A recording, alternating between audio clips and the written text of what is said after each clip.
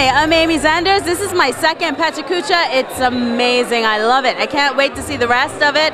I'm here to support James Cooper and also Sherry Lynn, so it's going to be great. Good evening, everybody. This is a picture I made probably about 6 years ago, and it's I was just dreaming about another island and how different our lives would be if we actually had a close neighbor like that. And ironically or strangely, that's sort of come true for me in the last little while. And the way those islands have appeared to me is that I have started showing my work a lot outside of Bermuda. And a lot of times that's in group shows with other Caribbean artists, or more recently I've actually been showing a lot in the islands. And a very common theme amongst contemporary artists in the Caribbean is this sense of like creative isolation. And so what I'm going to talk to you about a little bit today is how that issue is kind of being addressed around the world. This is a place in Port of Spain, Trinidad. It's called Alice Yard. As you can see, it's a tiny little place, but it's actually an incredibly influential place, both in Caribbean art and in the broader world. I'm supposed to look over there at that. Look at the audience. Jesus. All right. And these places, they function kind of on two levels. There's a level that is, it's an obvious kind of social creative hub within in that community. But very importantly, they're also platforms for international artists to show their work. And it's that bringing in of other talent and mixing it with the local population that's really driving contemporary art in the Caribbean. Now, I was invited to show there in 2011. That's some guy putting up a picture of mine in the yard there. And it was, just to give you an example, like in that show, it was myself, an artist from Trinidad, one from Jamaica, someone from the UK, and someone from Canada. So the net that they cast is really quite broad. 20 seconds is a long time. This is a new local space in Kingston, Jamaica. And you can see even smaller space. I mean, it's a fraction of the size of this room, but they're very ambitious spaces. What they're trying to do is really push creativity and experimentation and drive contemporary art forward. And the way they do that is, A, they identify artists that they think are doing interesting things in the region, and they bring them there. And they do things like 24-hour residencies, 48-hour residencies. They crowdsource money for people so you don't have to pay your own money. And it's really creating an energy around a space that allows you, and you know, they're not precious about their space. You got information, draw it on the wall. You don't have to go get something printed out and stuff like that. I actually didn't show there, but I showed under the umbrella of them in a show in Washington, D.C. that they organized.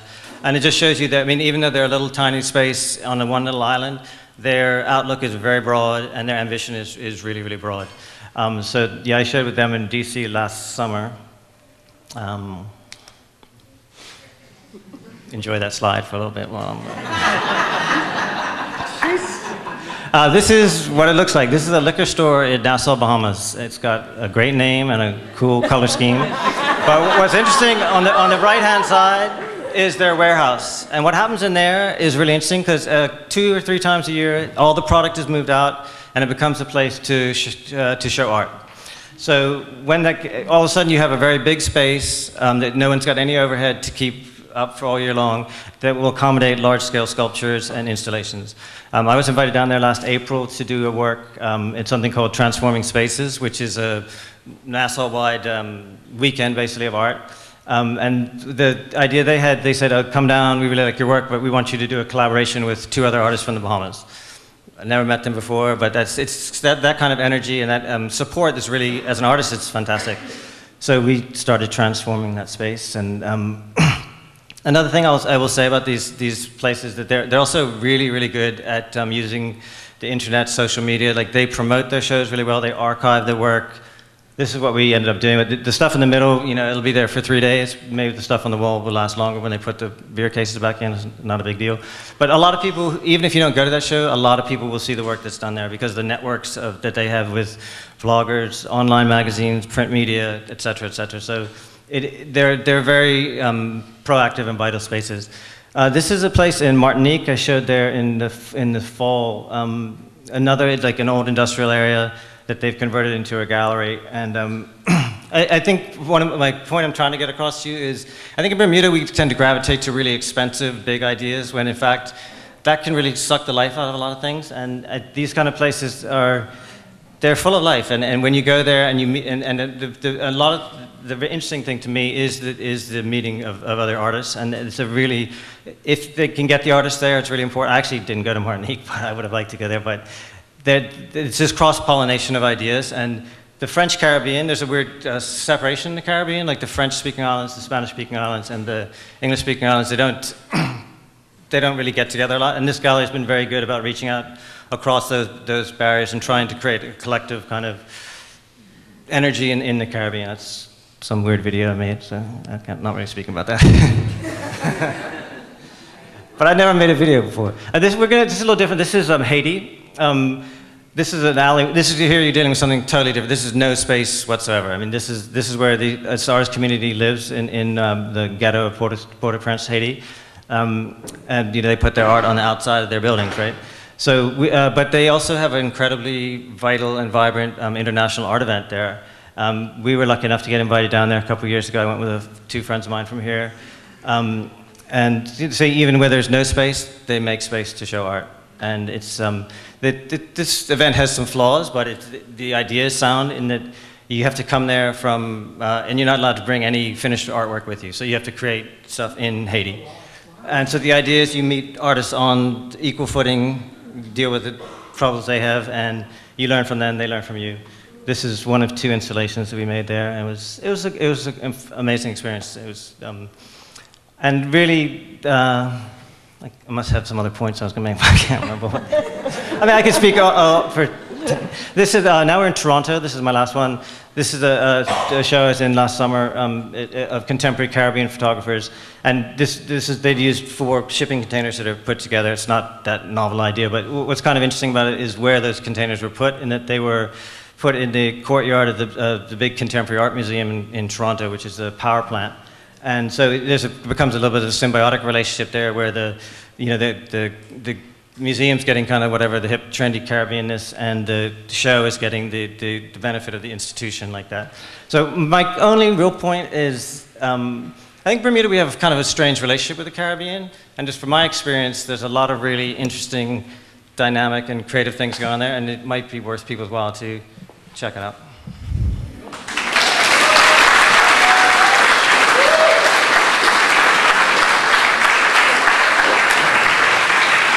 Thank you, James. I love the idea of English Caribbean, Spanish, and French Caribbean coming together to create art.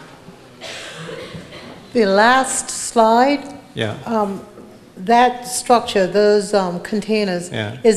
Was that a temporary setup as well? Is it was permanent? temporary, but I don't actually know how they did it. They did. There's a company in Canada that does. They welded them together, so it was like you walk between them. I have no idea. But you don't know how long, for how long? It was there for months, but months. Yeah, I'm sure it would last for a long time. But I mean, things like that are not hard to do. I mean, we have containers all over the place, right? And it's. I feel like my talk wasn't funny enough. Like everyone else. You know, I was thinking that too. I know. It was awesome. I really appreciate, anyway, I thought it was great. My question is, we have a funny relationship with the Caribbean here, and there's certain kind of narratives that we're fed. And I'm wondering what you heard from locals down there, if they had any thoughts about Bermuda.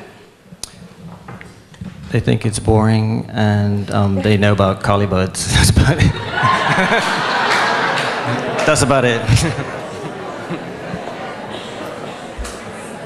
Hi, how you doing?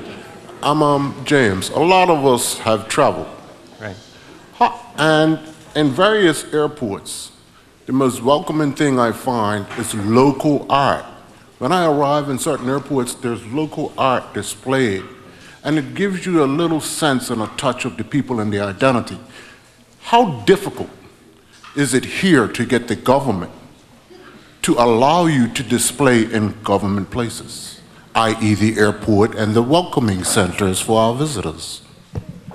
That doesn't really interest me at all, so I wouldn't really know, but I think a lot of kind of what I'm trying to say too is like these that I'm interested in are people just taking control of their own lives. They're not like waiting for government to do something for them or saying, could you do it? I think it's like Aideen said, I think it's possible, but I don't know a whole lot about that really. And the art that I'm interested in too is a little too weird to go in the airport, I think, for most people.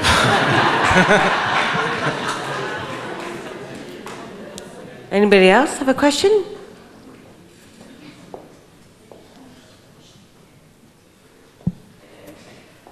Sing the gospel. Yeah, here we go. Hi, I was just wondering if you had any like spaces or venues in mind that we could do something similar to what they're doing in Jamaica. I mean, I'm sure someone could do it. My personality is such that I would not be the one to do that. But I'm working on an idea that's more a temporary thing, and just because it is inspiring to go to these kind of places. And it takes a lot of work, though. I mean, the people that run these places, I mean, a lot of them are artists, or they've been involved in the art world in some degree. And basically a lot of the people, they would have had some sort of a fairly established art career somewhere else and come back home to where they're from and seen this kind of hole in what's going on in the art world there and try to create these places. But they work very, very hard, and it becomes a full-time job doing that. And but sure, I mean, you don't even need space, really. I mean, and there's a girl who's doing something in Barbados that I didn't put on there, but she basically just, arranges art shows on the sidewalk and in parking lot. I mean, you don't actually need a space if your desire is to do that. I mean, you can do it, right? So theoretically.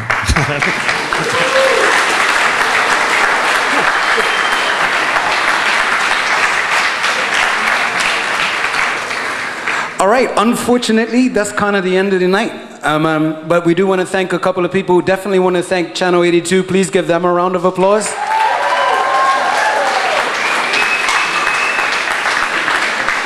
There was a time where I would say, just tune in, you'll see it, it'll be repeating in perpetuity, but they got a lot of content. So you'll have to pay attention and tune in because it ain't going to be up there forever. I definitely want to thank Aideen and Nikki and everybody who helped put this together. And all of the presenters. Can you give a round of applause for the presenters?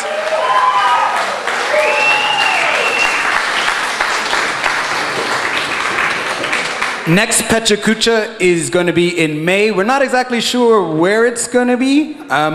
So stay tuned. However you found out about this is how you're going to find out about that. Hannah? What about Chewstick? Yeah, we want to thank Chewstick because they provided all of the... I wasn't done. They provided all of the audio equipment tonight, so a round of applause for Chewstick.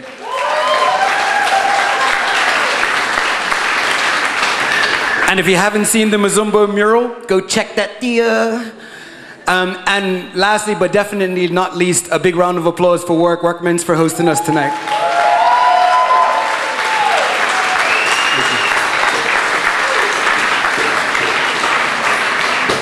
I'm going to go off script a little bit, but I would encourage you to encourage other people to come. Yeah? These are moments where we share with each other, and it's really important that more of us come out to receive the messages that we have. Yeah? Okay, cool. Have a good night. Drive safe. Support the bar because the bar supports the vibe.